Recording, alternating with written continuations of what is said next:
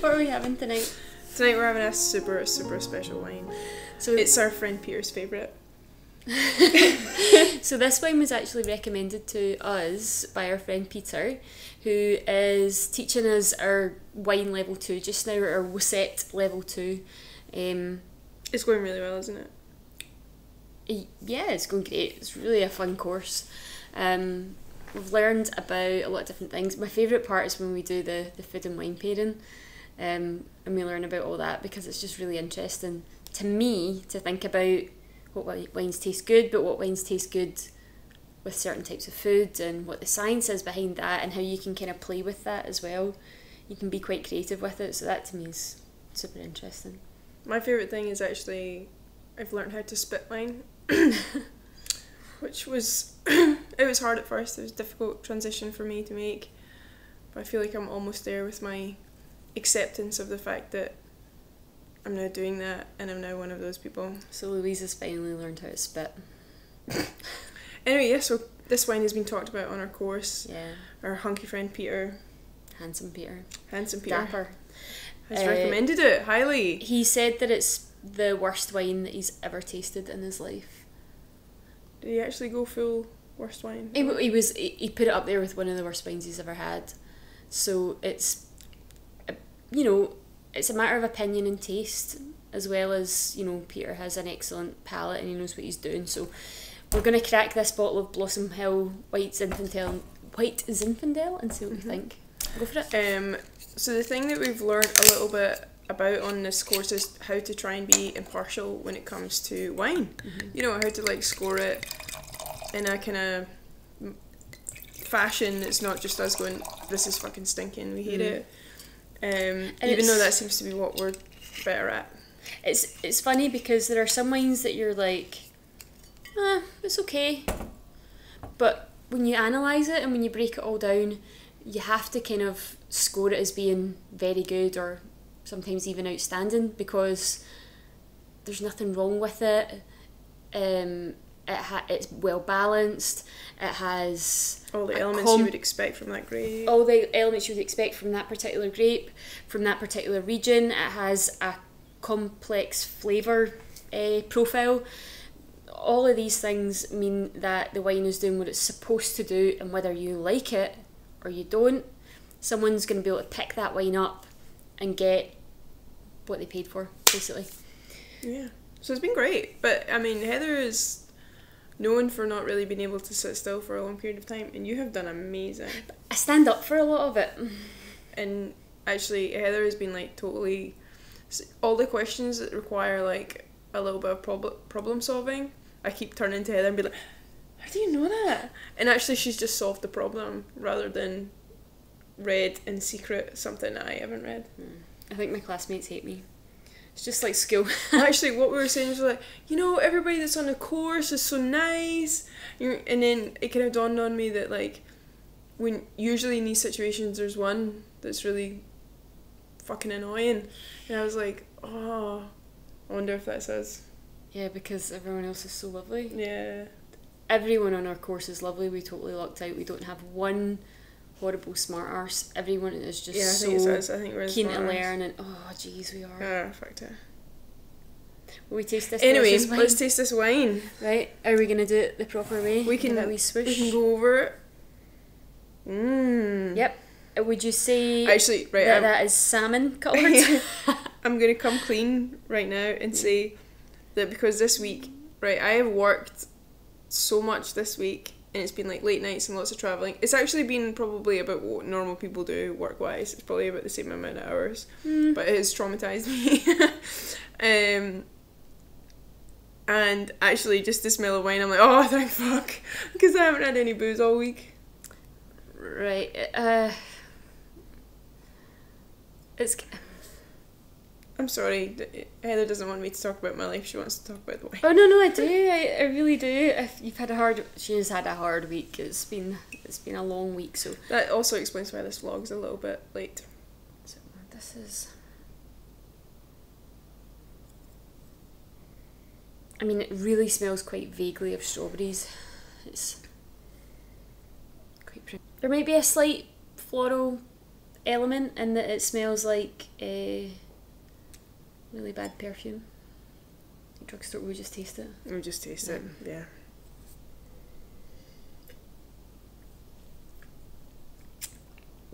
That is very fruity.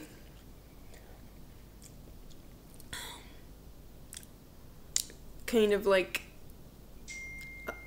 a little bit of the medicines about it. It's really acidic.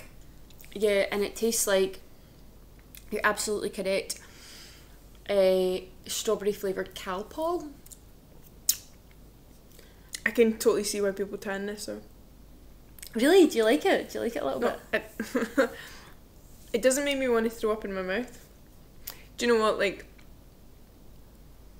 roses get quite a hard time because there are so many shit roses, but if you want to get wasted... Oh yeah, like I know what you mean. I can't even drink Coca-Cola. I don't really like sweet drinks. But if you were into that kind of thing, or if you put that in the freezer and it was freezing...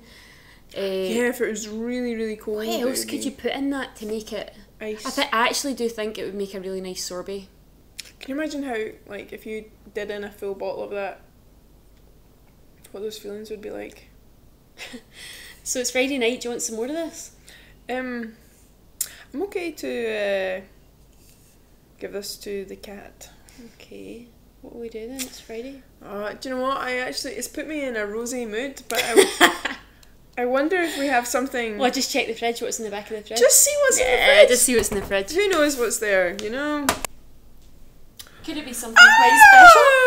Oh, where did that come from? Could it be a wine that we've been waiting to taste for quite some time? Everybody knows that this is one of Heather and I's favourite producers. Can I put it here? Yes, put it there. We went to this winery when we were in Rioja. If you have not watched our Riojan episode, I don't know what you're doing with your life, but and when we were told that we might get a wee sneaky bottle of this because it's super rare, we were quite excited. So the last time that they produced this was 2008. So this is 2008. It's 10 years old. And they've just released it. So so this gives me the pure palpies, right? Because if I really like you the pure palpies. Gives me the pure palpies. Gives me the pure palpies. Gives you the posh palpies.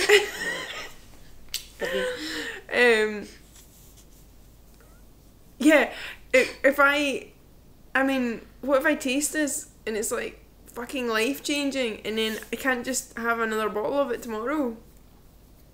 I think what we'll do if it's life changing is we'll just live this moment. We'll roll around on the floor drinking it. We'll just tan the whole bottle tonight. Okay. We don't know why they don't do more rosé. Usually wineries will produce a rosé in order to kind of like free up some cash, because if you think about other wines that are produced in Rioja, there are Grand Reservas and things, they have to sit in a cellar and they're tying up heaps of money. So if they produce a rosé that is summery and fresh, then they can get a little bit more money to make the wines that they like. Yeah, that's generally... It creates a bit of a cash flow. But that's not what they use this one for. It's much more a kind of labour of love, I would say. You can only buy this if you basically buy a lot of the red. You have to buy, I think it's 6 bottles of the red before you can get one bottle of the white. It even looks great, doesn't it? I know.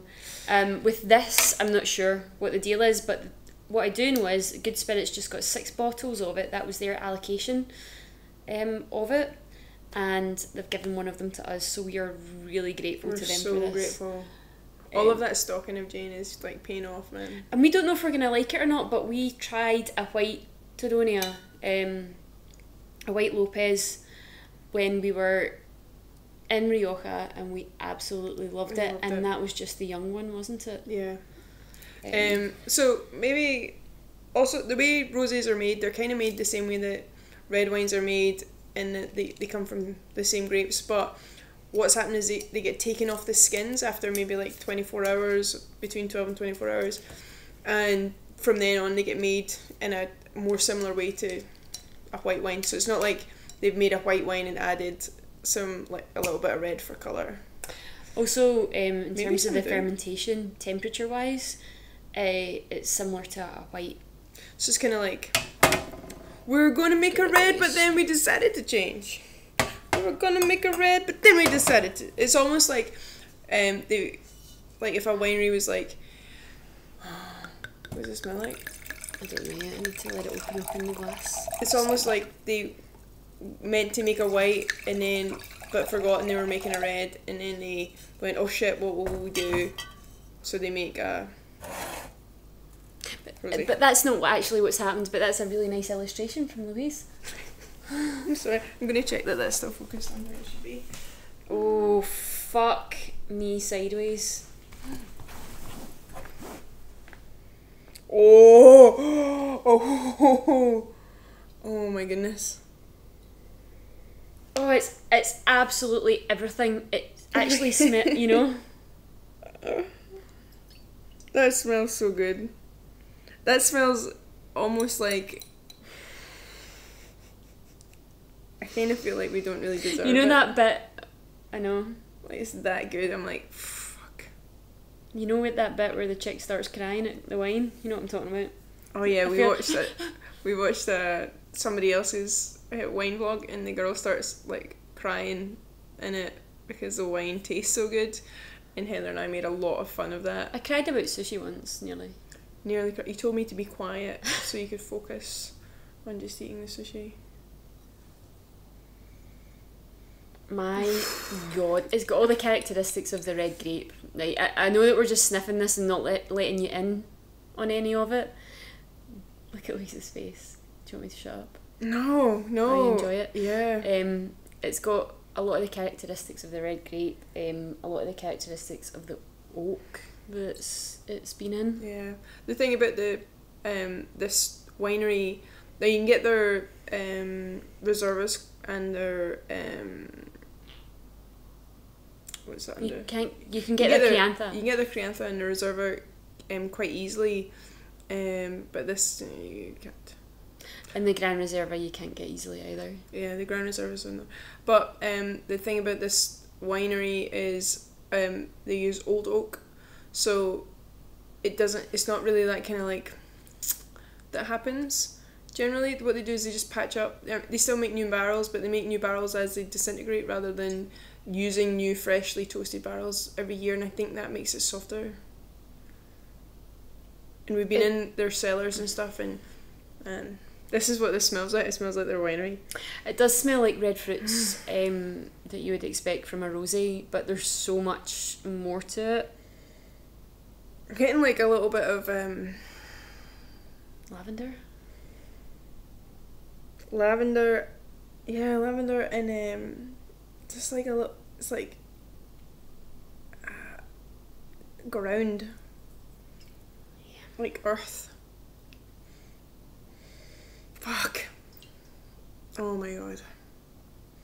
Do we try it? Do you want to try it? I think you could actually like just sniff it forever. Yeah. It does. I mean, it doesn't smell dissimilar to their whites actually. Do you know what it reminds me? My dad was not a drinker, but my dad used to sit and sniff a sherry at Christmas time. It's weird, isn't it? It's weird.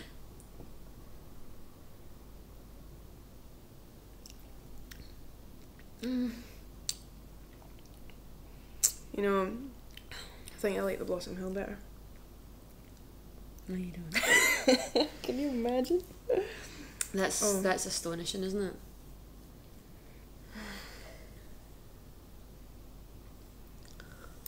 It's so weird because it's like drinking a red wine, but it's just not.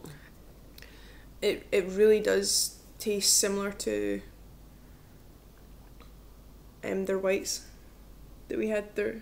You know, like But really, they have a super strong vibe about them. it tastes fresh. There's the fruits all there, the kind of red fruits like the strawberries, but it's also got a wee savoury note to it as well. It brings me right back to And it. then you can taste all these characteristics of the red Tempranillo grape, and then the oak characteristics as well. Fuck, man. I feel like we should be sharing this with some people. But no. So But this, no. This retails, Jane's asked me to pass on, this retails at about £30 if you were to find a bottle. But That's the thing, is the Tondonia stuff is not megabucks, but it's just hard to get hold of. I would say that is a ridiculous bargain, because I have never tasted anything like that. No. And it's an experience. My God. And this is the perfect Friday night wine. It is a perfect Friday night wine. So apologies that this week is a little bit late. That we actually weren't going to do one this week because work's been so intense, but I finished early today, so we literally So did I. came straight home and cracked on the cameras, opened some bottles of wine, and yeah, it's given us a good excuse to open the Tondonia. So. We're just going nuts today. We're having this. Yeah, we're gonna have steak pie for dinner, because it's been such a tough week. I know I've said this before, but this week's been such a tough week. And you love a bit of pie, don't you? We should wrap up there. Yeah. Next week, we are either going to talk about Priorat or Malbec. Please let us know what you prefer. And if you leave a comment in the comments section, that would be amazing. And if you like this video, give it a little like as well. We can't put that at the end. Christine will disown us. Sorry, Christine. Also, I wondered whether people would be interested in a kind of like drink along. So if we let you know a couple of days before, Or even a couple of weeks before, what wine we're going to do, whether you would like to also have that wine and go through this lovely process with us. We could all just like drink it together. Do the GW or the Get Ready With Me. Yeah, you could drink. We could call it Get Drunk With Me. Brilliant. If you want a Get Drunk With Me episode, let us know. Yeah, and we'll film that, and we'll all drink the same thing, and we'll experience the same flavours together. We could even all buy the same snacks together. Snacks. I could go a snack. I'm hungry. Yes. Anyway, love you. Cheers. I'm not joking though, this is so good.